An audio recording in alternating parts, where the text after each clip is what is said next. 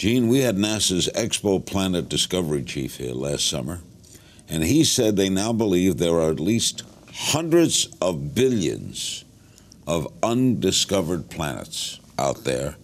Just this week, astronomers found hundreds of new galaxies behind the Milky Way.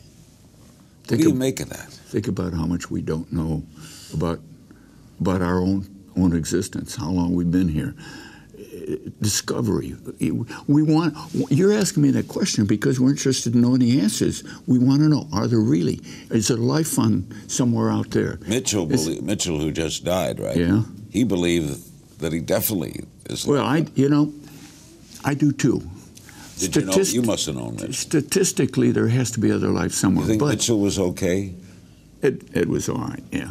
He had a little thing about him going. But you know, if anyone believes like I do, and there's a lot of people do, that there is a creator of this universe, it's a spiritual statement, not a religious statement, but there is a God. Dress him by any way you want, there is a God. I know, I've been there, I've seen a little bit of his creation. How can I be so arrogant to believe that he created life here on this planet and nowhere else? And nowhere else.